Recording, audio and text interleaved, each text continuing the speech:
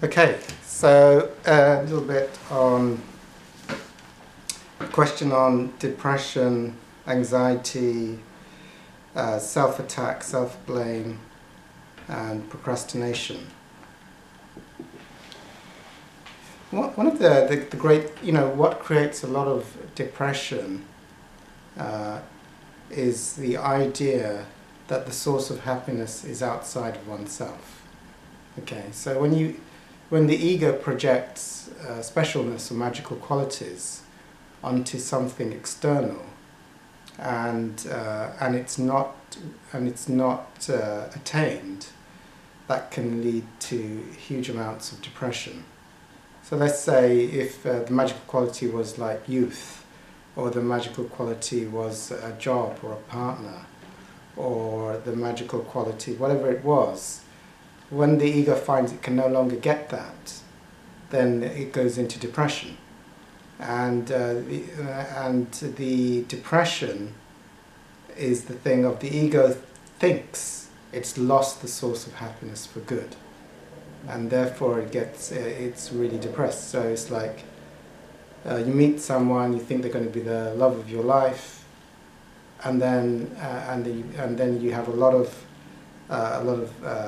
projection on that, and then suddenly they say they're going out with someone else or they die, then one can go into depression, because it's like, it's framed in the ego that when that thing is achieved, basically it's framed in the ego that is the source of happiness. And if it thinks at some point that it can never ever get that source of happiness again, it's like it's cut off forever from ever achieving happiness. So it's like, it could be a job, or it's like, or the ego might project, like if someone's very, very attractive, and then they're starting to get old, they might start to, and when they were younger, they would get lots of compliments, so they'd feel really, really happy, like my sense of self is how I look. And then now they're getting older and people stop doing that, they can start becoming depressed, you see. It's like, well, I can never, what's the point of living? I'm no longer attractive, so it's like, so the ego inflates, and it's like one is then even further cut off from, it becomes depressed, may commit suicide. If it's really severe from the depression, it's like, well, there's no point to life, you see, on that. Or so that creates the depression, will create depression. So one of the great things to know with depression is to do some investigation within your own psyche to find out what could it be that you feel you've lost or can't get. You can, there can also be when you're when there's anxiety, depression, and feeling like you're procrastinating. These all stem out of low vibration energy fields. Especially if you're depressed, it's quite a low vibration. It's quite a low. You're in a kind of a deep negative state. So that means that the ego is full of repressed feelings, and is probably has projected that the source of happiness is difficult to attain or cannot be attained. Oh, there was this job. If I'd taken that job in the past, then my whole life would be transformed.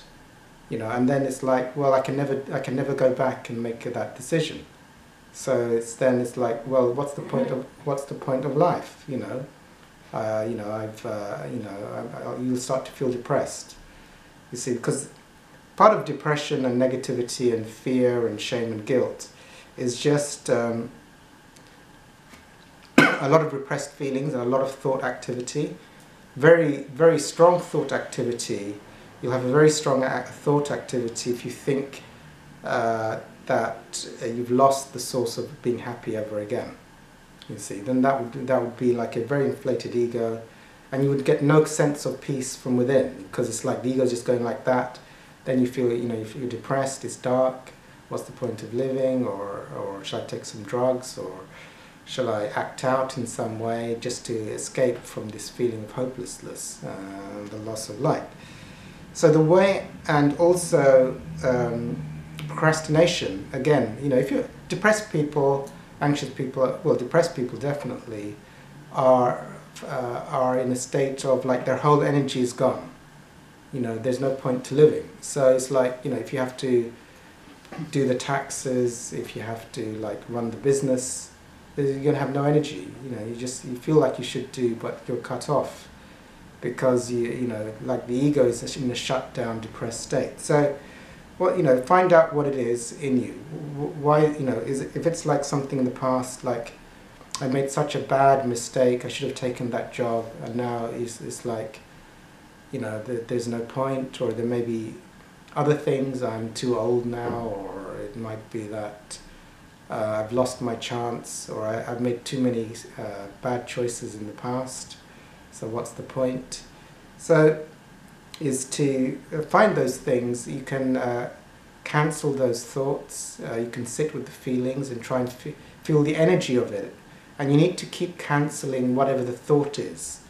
You know, the thought, find out what's the big thought, like there's no point, I didn't take that job offer, I didn't make the application.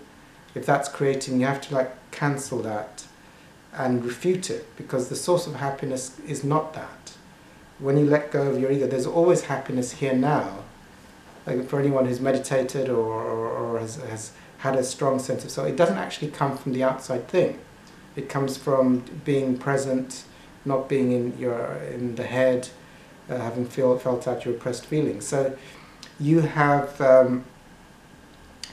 purchased a thought, a belief, and that in itself can kill you. You know, to depress your energy. Like if you think you've lost the job of a lifetime, or you've lost your mate, or you're too old, or you know, when people hold those thoughts very strongly, then there's no point to live, because you believe the thought. It's like, oh, you know, well, that was my big break. You know, everything could have gone well. I'll never get a break like that. And the ego will go, well, there's no point to live. You see, you failed. So you just might as well be depressed and end your life, you see. So you've got to cancel that thought, keep cancelling that thought, because it's a projection of specialness onto something, which projection of glamour, and it's not real. Because once you're connected to the source, you know, the whole universe is abundant. It can provide you with all kinds of things. Anyway, the source of happiness is not an external anyway, it comes from within. So you can't, as soon as you deny that the source of happiness is inside of you, and you project it externally, and if you project it onto one thing very aggressively, then you're vulnerable to a lot of depression and a lot of negativity. So how do you get out of depression, anxiety, and also another thing that's very, very helpful is to know that the you that made that choice in the past is not the same you as the you now. You see, so you shouldn't really blame yourself, because everyone's doing most people are doing spiritual work, so if you could have done something better, you would have, and there's no point in attacking yourself for what the past you did. Also know that things happen because of different vibrational levels, and so at a certain vibration, if you're feeling like depressed, there's no use in sort of beating yourself up, because that energy state, to get to a higher vibration where there is more energy to do things, you have to work it through. So it's just the head saying, comparing to other people who can do things and saying you should be able to do that. But you need to like feel out the repressed feelings. Also realize that it's the connection, you know, when you let go of the negativity and the idea that that thing was the source of your happiness, you go to a higher vibration, and you start to get more abundant thoughts, more prosperous thoughts. You start to link into, if you do enough work, you link into the fields, the higher vibrations of the miraculous fields, where you're in the flow and all these wonderful things start happening and are attracted to you.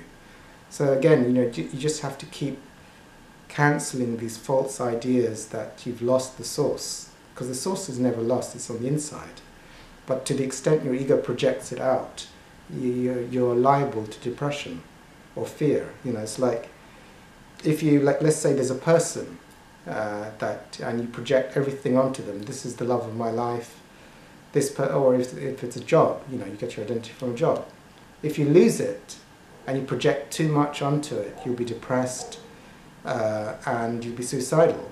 And even if you project too much onto a job or onto a person, you're going to be in a constant state of anxiety.